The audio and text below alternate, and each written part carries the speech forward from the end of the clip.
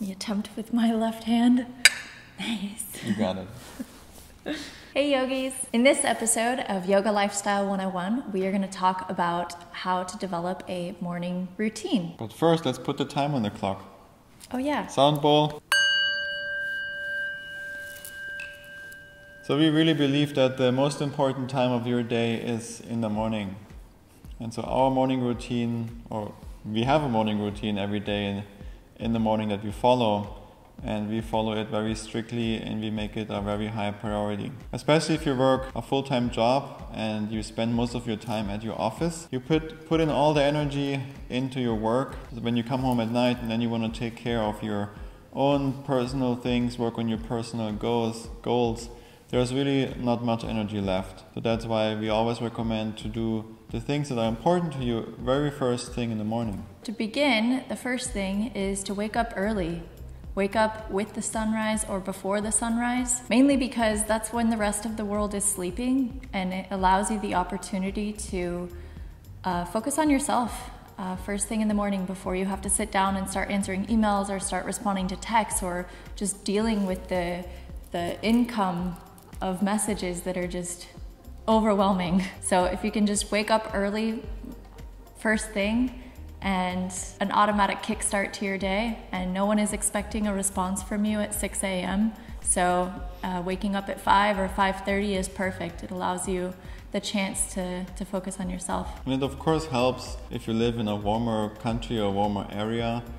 At least for us, it's a lot easier to wake up early when it's warm out. When it's cold out and winter, then it's a lot more difficult, but still we make it a priority to wake up early. And if this is something that's new to you, you can still sleep however many hours you want to sleep and you can still get up early. You just need to go to bed earlier. So the very first thing you do when you wake up and your alarm goes off is don't hit the snooze. Try to count down from 5. As soon as your alarm goes off, just immediately count down from 5. When it gets to 0, get up. It's going to be hard at first, especially the first few days or weeks that you start waking up earlier, but you just have to force yourself to do it. It's really worth it. Once you're out of bed, the first thing you do is you brush your teeth and you scrape your tongue. You can get one of those copper tongue scrapers. It takes all the toxins out of your mouth first thing in the morning. Obviously use the restroom. Drink either warm water or a hot tea or lemon ginger water. We'll do another video explaining all of that. But just get some warm liquids in your body first to kickstart your digestive system.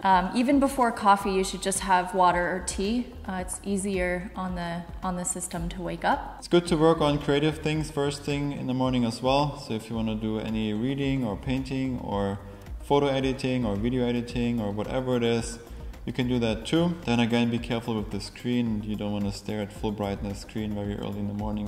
We also like to move in the morning, so we do our morning practice, our yoga asana practice, our meditation practice, pranayama, always in the morning so that we have it out of our way. And then whatever comes up throughout the day, we already spent the time to invest in ourselves. And if you have to stay longer at work or some friend shows up and wants to have dinner or whatever comes up, it's fine. We can say yes to all these things. We are open, we are flexible, we can be spontaneous too, because the most important thing we already did, and that was spending time for yourself in the morning. So by the time the rest of the world wakes up and they start hitting you with messages and requests, you've already invested time in yourself. So the morning routine is really, really important and something that we do every day of our life, and it's really changed Everything. Really. Yep.